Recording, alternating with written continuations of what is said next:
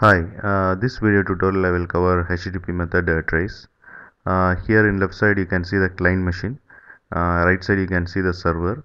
Server is nothing but a machine which hosts the website, and using trace method we can echo the content of the HTTP request back to the client or the requester. Okay, so in this case trace request goes to the server.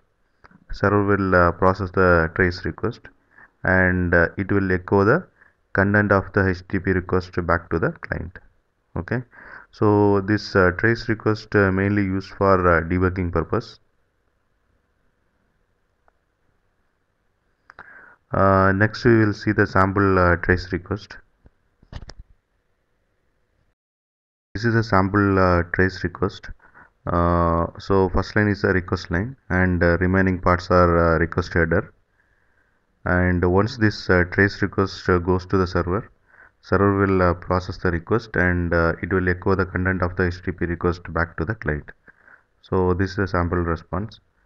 So first line is a status line. 200 OK means it processed the trace request successfully, and this date to this content part is response header, and you can see the blank line. After that you can see the content.